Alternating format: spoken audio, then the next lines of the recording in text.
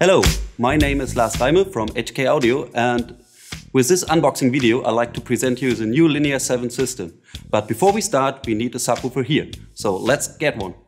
So here we go with the Linear 7 118 sub A, and thanks to the really light weight of less than 42 kilogram, it was easy to carry in, and now we start to open the box.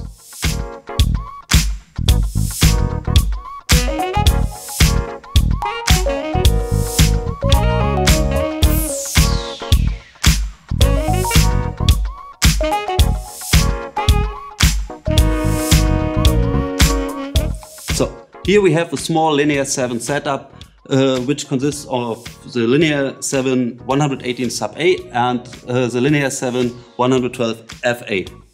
So next to the 112 FA, this Linear 7 series also has a 115 FA and two monitor speakers called 110 XA and 112 XA.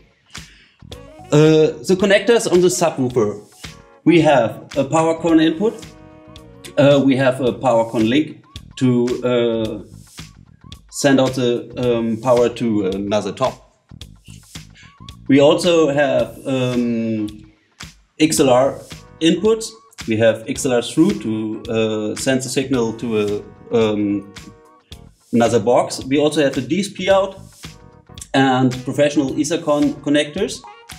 And last but not least, we have a preset knob where we can switch between the four presets directly at the subwoofer. The 112 FA also has a power connector. We have an XLR input and XLR through to send the signal to monitor. We also have a DSP out and two Ethercon connectors for network technology. And also, like with the subwoofer, we have a preset knob to switch between four different presets in the box.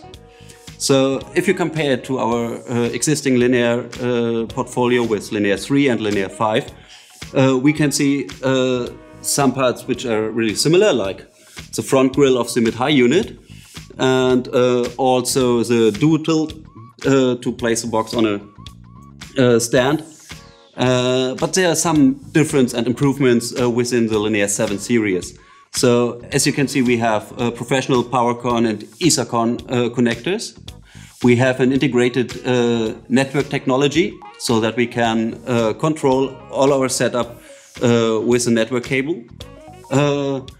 In addition, we have integrated presets which we can control via network cable or directly at the box. And last but not least, we have this DSP out, which allows me to also connect a non-network DSP box to my DSP network Linear 7 system. After that quick walkthrough through the Linear 7 subwoofer and mid-high unit, we will discuss in upcoming videos the wiring of the system. We will discuss the cardioid mode and also the applications for the Linear 7 lineup. So stay tuned.